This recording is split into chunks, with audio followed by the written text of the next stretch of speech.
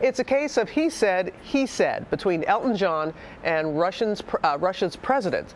ABC's David Wright is here with that story for us. Good morning, David. Good morning, Robin. Pop stars and politicians. The more unlikely the matchup, the bigger the potential for news. So this one, Elton and Putin, well, I think it's right up there with Bono and George W. Bush, maybe even with Elvis and Nixon. Too good to be true in this case, though. Sadly, there will be no photo op. He's the king of bling who has long championed the cause of gay rights.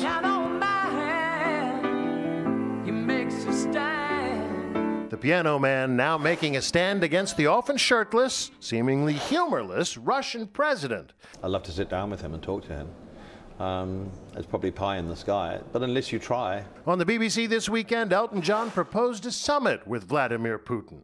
Like Nixon in China, or maybe more like Dennis Rodman in Pyongyang, positioning himself as a most unlikely ambassador. And you would say to him what? I said, come on, this is not, gay people are not the problem here.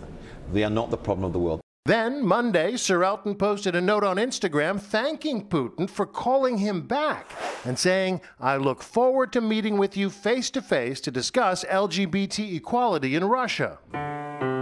Maybe Putin has a soft spot for music. He's a piano man himself. All those vows we made were never to be. Alas, Monday, a Kremlin spokesman denied Putin ever actually called, chiding Elton John for distracting him with such an irrelevant topic.